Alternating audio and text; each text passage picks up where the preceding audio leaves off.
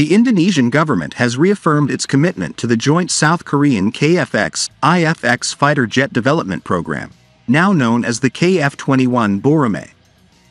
In a meeting with South Korean officials on February 7 in Jakarta, Deputy Minister of Defense, Wamenhan, of the Republic of Indonesia M. Herinda representing Indonesian Minister of Defense Prabowo Subianto said Jakarta had a big commitment to this joint program. This was announced by the Ministry of Defense of the Republic of Indonesia. Deputy Defense Minister Herinda said Jakarta views the KF-21 program as a strategic opportunity to master high technology in the defense industry. Since the Minister of Defense's directive regarding the continuation of the KF-21 program, the Ministry of Defense has coordinated with relevant ministries so that the program runs according to the expectations of the President of the Republic of Indonesia, which includes conducting the 6th negotiation which resulted in a joint agreement on the 11th of November 2021 and 37 PTDI Engineers and 2R test pilots have been sent to participate in the South Korean KI, said Deputy Minister of Defense and Herindra.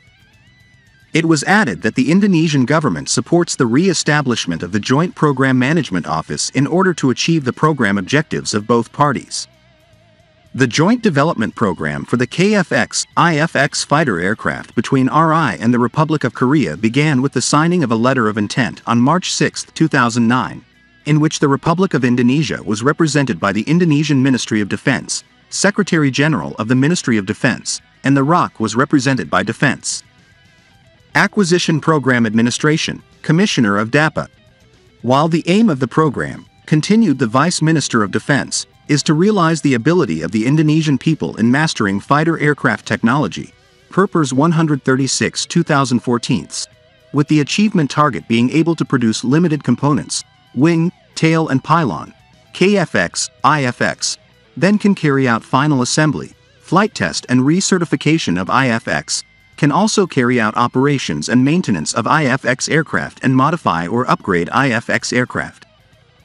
During the meeting, the Deputy Minister of Defense of the Republic of Indonesia was accompanied by the Secretary General of the Ministry of Defense, Director General of Strahan, Kabalitbang, Kabaranahan, Dirdekinden, President Director of PTDI, and Katimlok KKIP.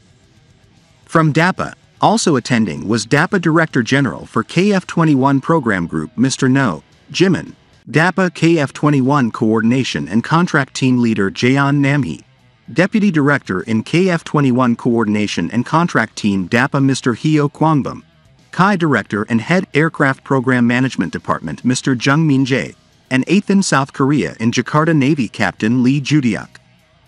Meanwhile, Flight Global wrote, in this 4.5 generation fighter jet development project, Indonesia must make payments related to 20% of this 8.8 trillion won, $7 billion United States dollars, program.